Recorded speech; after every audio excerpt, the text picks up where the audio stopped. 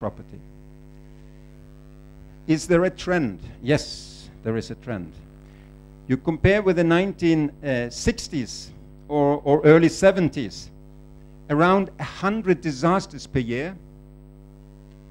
And now, actually, we're a little late in the information from 29. We're now close to 500 per year. So it's a quadrupling or a 5 times increase, because more people in the world live more exposed to more extreme weather.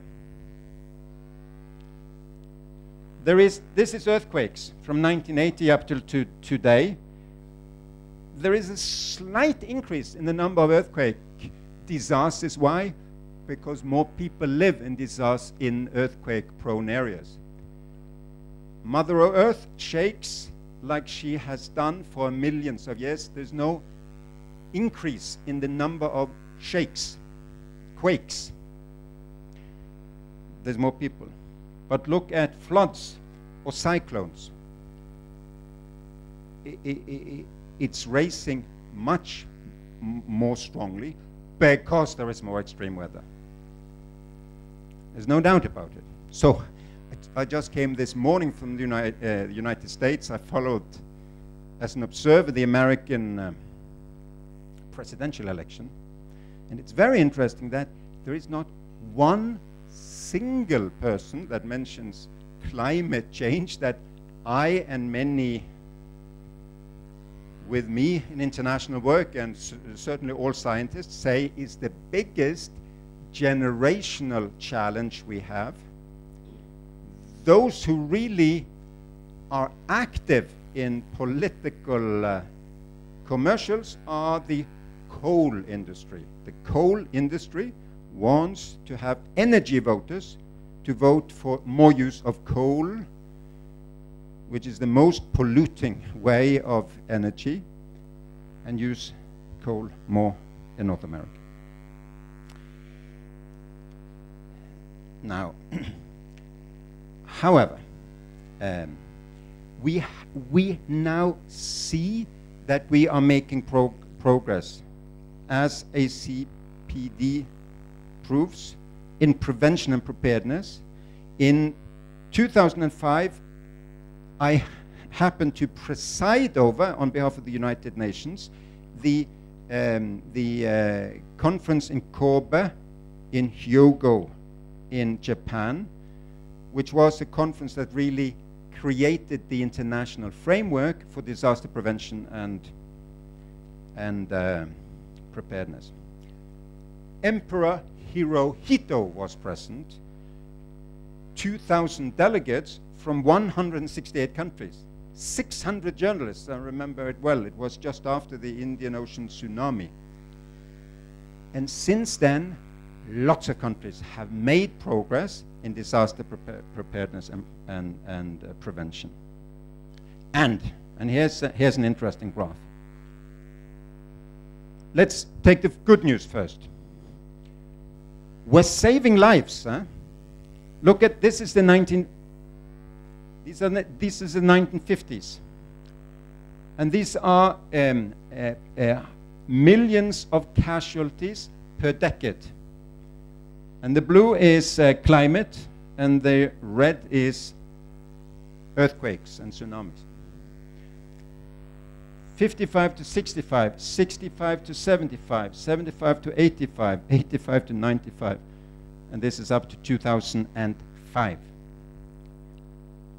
We're saving lives. We're saving lives even though the number of disasters are going through the roof. However, we're losing more and more resources, including livelihoods.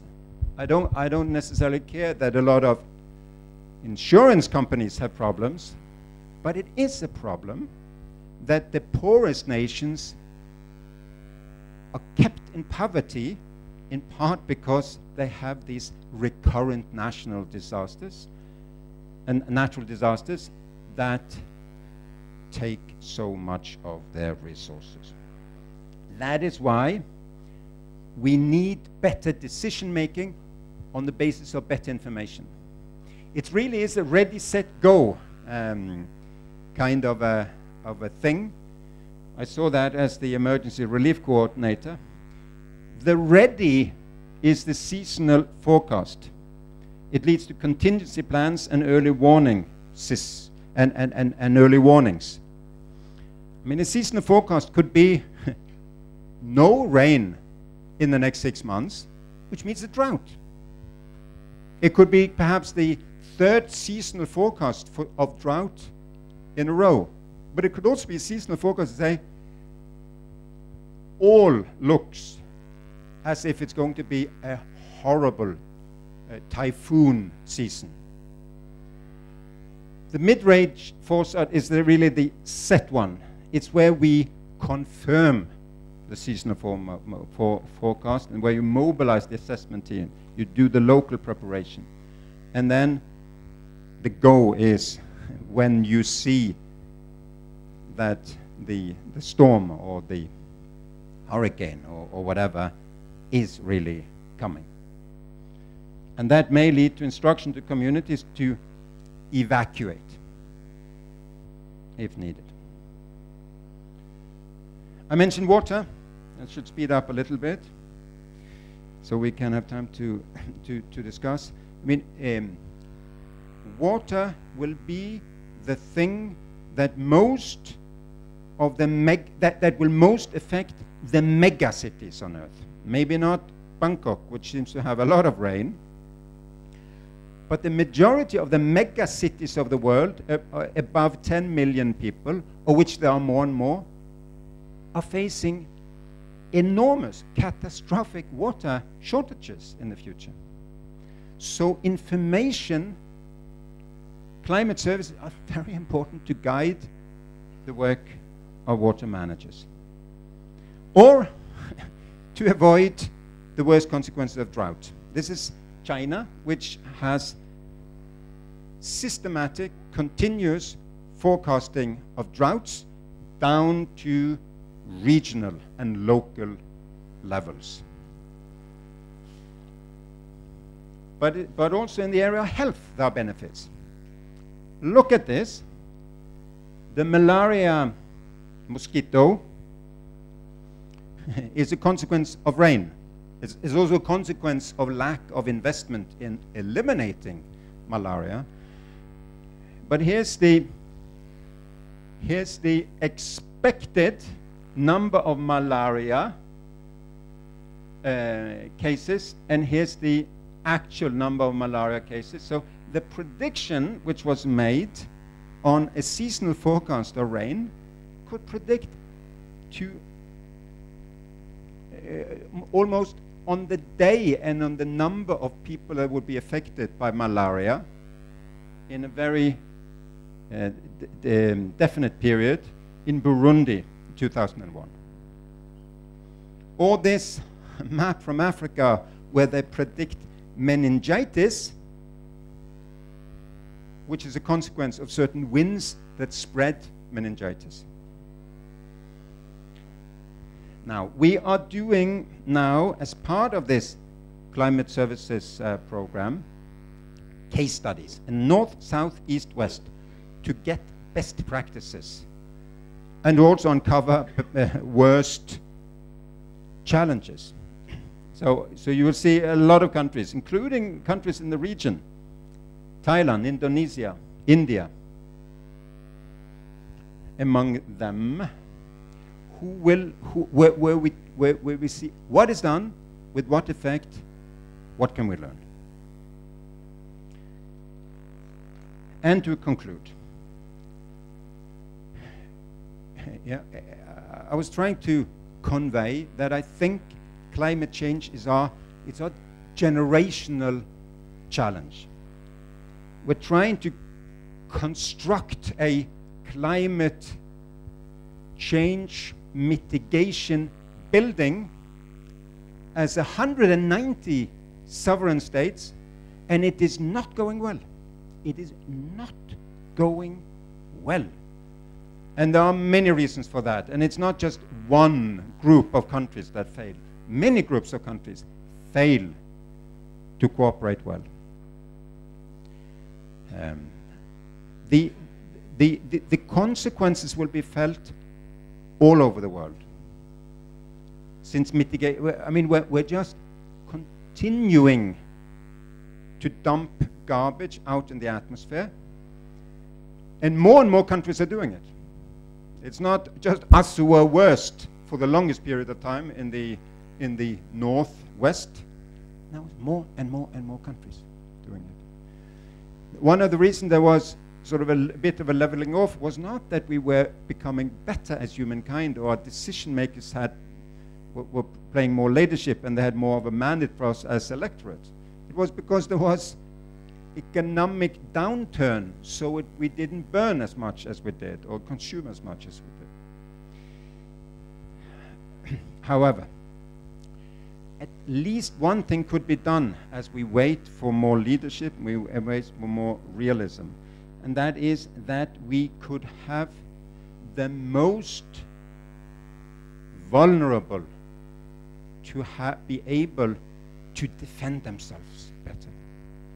And if we're not able to get the 1 to 2 billion poorest and these 65 countries that are really, really unprepared, if we don't lift them up to more preparedness, we will see again an increasing number of lives lost to natural disasters, and we will see more and more countries locked in terrible poverty.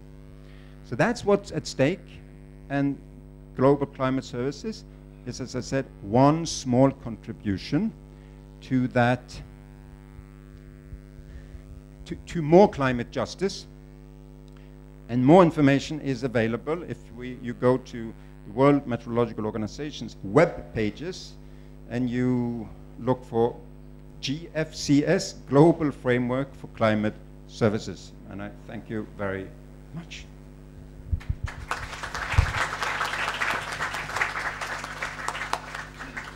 Thank you very much, Dr. Egeland, for the very insightful lectures. Now I'd like to actually open the floor out for any kind of questions you may have for Dr. Egeland. We have roughly maybe 10 minutes around time for question and answering.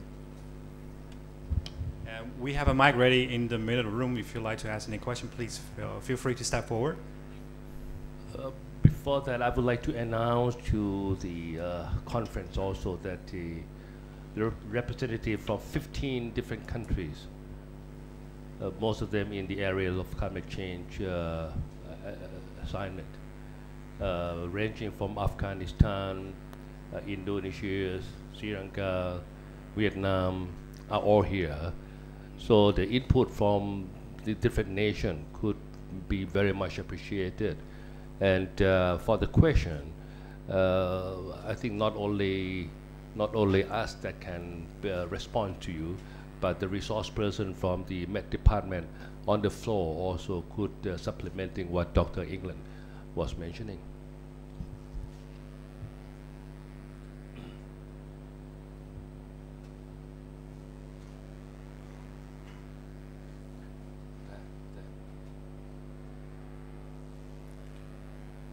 Microphone back there on the bar. Yeah, the microphone is actually back on the steps.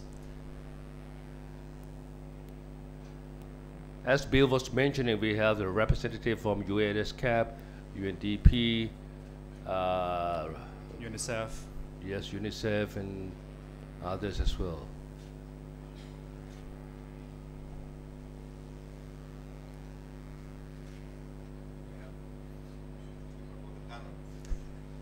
Or we can actually wait for the panel discussion afterwards. So now I'd like to ask Her Excellency, Mrs. Nordagat, the Norwegian ambassador to Thailand, to present a small token of appreciation. Yeah.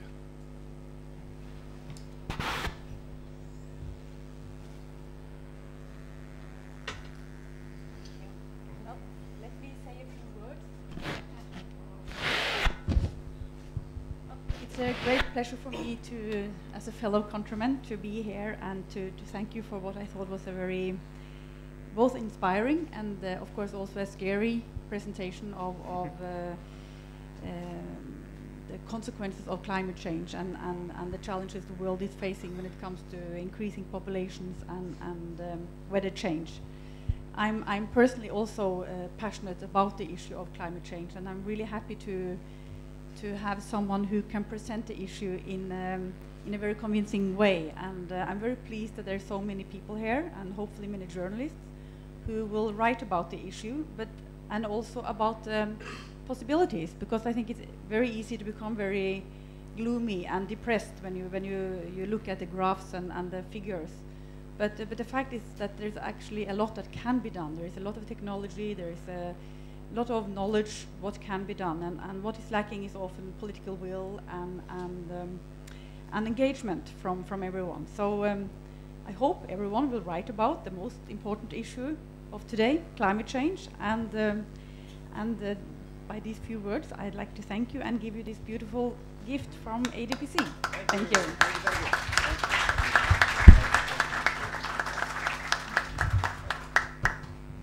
Thank you very much. Now I would like to ask for everybody to take a 10 minutes break. We have our snacks ready in the back. Please feel welcome to them. And we'll have to set up the panel discussion from. So we'll be back in 10 minutes. Thank you very much.